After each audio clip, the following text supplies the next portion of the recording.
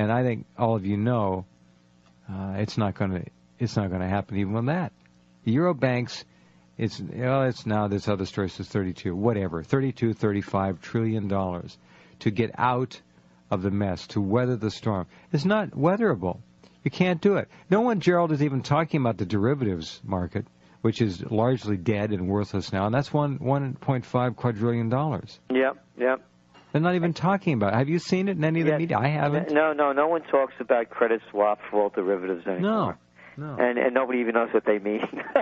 All true. What do these things mean, you know? Yeah. Here's one for you. I just hired a new assistant. She was laid off from a bond company that went belly up, and she had a severance, and she thought she had a nice nest egg, and then when she got it, the government took half. 50%. Half, 50%. So that greedy pig, what's his name, Sandy Greedy Pig Weil, and from Citigroup, so they could get in the Citicorp jet during the Christmas vacation and spend the holidays down in Mexico at a tune of $100,000. And these are the kind of things that are going on, and that's why there's going to be a revolution in this country. And you well know it, and of course the government, as you alert your listeners to, they know it too. And they're making provisions to clamp down on dissent. And it's going to hit the streets. As a Bronx boy, my saying is, when people lose everything and they have nothing left to lose, they lose it. And people are going to start losing it. We already saw it.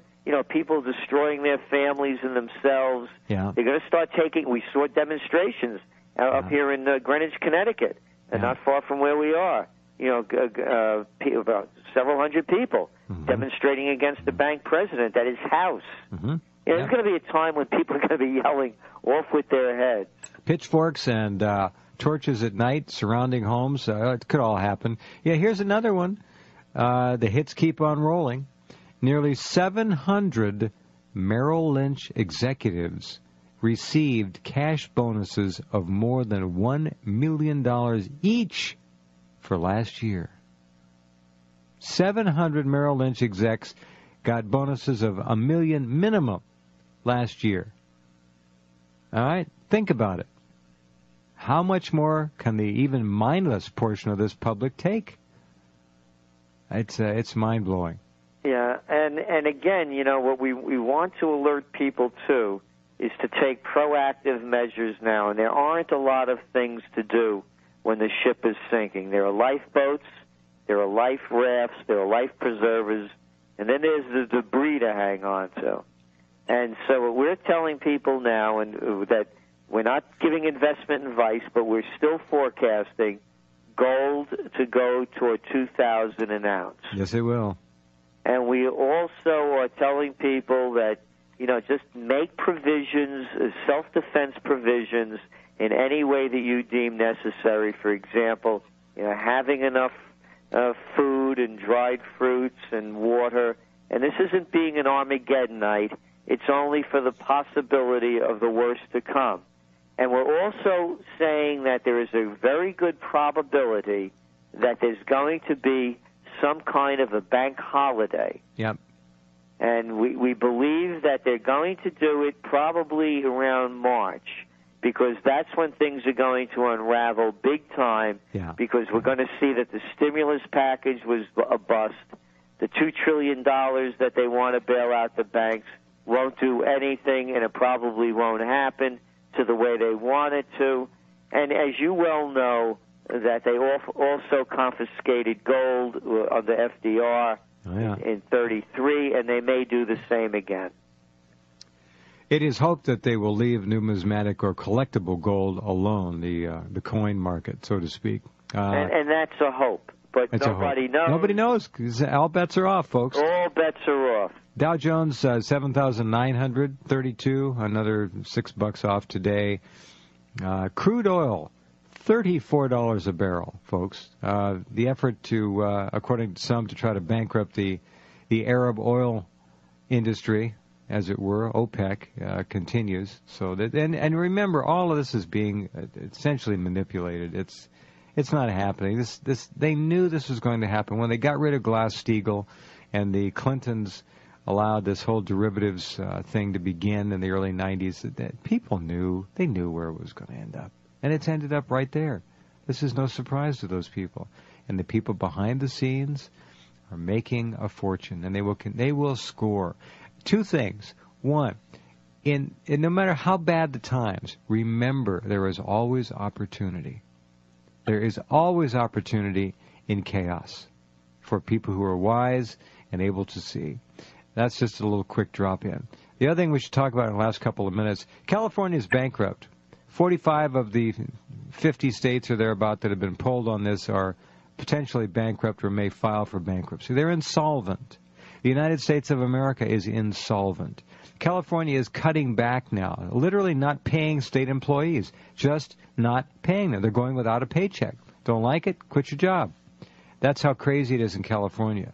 And California is not alone. So what do we see in terms of the states? What's your forecast there? Oh, that's what really the stimulus package is all about. So, yeah. So much of it going to the states and trying to keep them afloat. And, no, it's all going to go, it's all going under. And you mentioned about, that, a lot of opportunity in this kind of chaos. And there's going to be. Just because Starbucks goes out of business, that doesn't mean people won't be drinking coffee. They won't be drinking corporate coffee. Start your own, folks. You can open up a coffee place. You're damn right.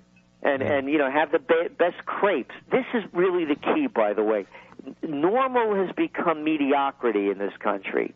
Quality is going to excel. Local is going to thrive. Yep. The mantra is keep your quality. Don't let your quality down. And so people that have price points that are affordable, of high quality, smaller portions, for example, in the restaurant business, right, they're going to thrive. Yep. There's going to be an entertainment explosion. You're a Mario Lanza fan. You appreciate quality. It's going to be a rebirth, believe it or not. The Renaissance, as you well know, happened after the Dark Age, right, and we could have one now. Nicely said. Words to the wise. You folks out there who have toyed with the idea of opening a small business, now is the time. Think about it. Look around you. Watch the malls begin to close. Watch the big chain stores go under. You have literally now an opportunity of a lifetime in many, many ways. Gerald's words are so wise. Quality and customer service. If you're in a business interfacing with the public, make sure you do everything to your very best to give them the service you would want, and you'll succeed. You're rude to people, you're not going to forget about it.